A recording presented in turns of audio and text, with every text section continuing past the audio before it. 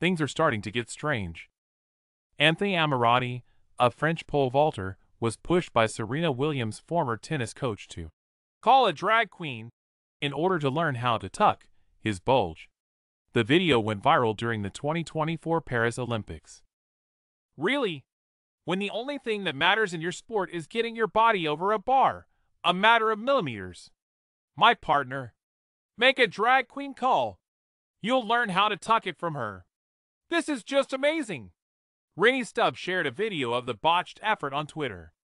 When your pole is too big for the pole vault, was the caption on the video. Responses to Stubbs' sharp observation were divided.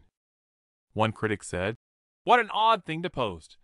And a supporter yelled, "Petition to have Stubbsy commentate all sporting events moving forward."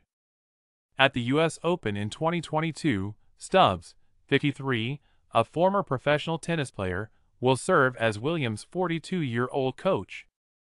Ammirati, 21, leaped into the air during the track and field events on Saturday, appearing to clear his 5.70-meter objective when his package, which was accentuated by his skin-tight uniform, struck the crossbar on the way down.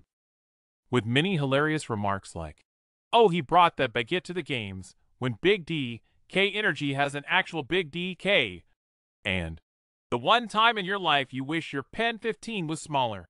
Social media users had a field day with the gaffe.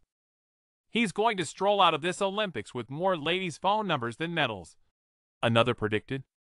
Ammirati did leave the games with a $250,000 offer from the sexual website Camsoda, in exchange for a 60-minute webcam show of his now famous garbage, but that is yet to be seen.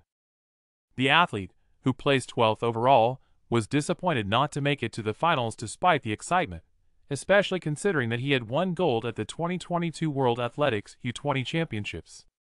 An English translation of his remarks states that he informed the French Athletics Federation, "It's a big disappointment." He went added, "I'm a little gutted because on the third try at 5.70 m, I didn't miss anything. I did miss jumping a little bit throughout training to adjust the settings. Only a technical meeting." Prior to the disastrous jump, Ammirati, who struggled with injuries before the qualifying track and field event, felt 100% physically, but she was missing a bit of pole vault.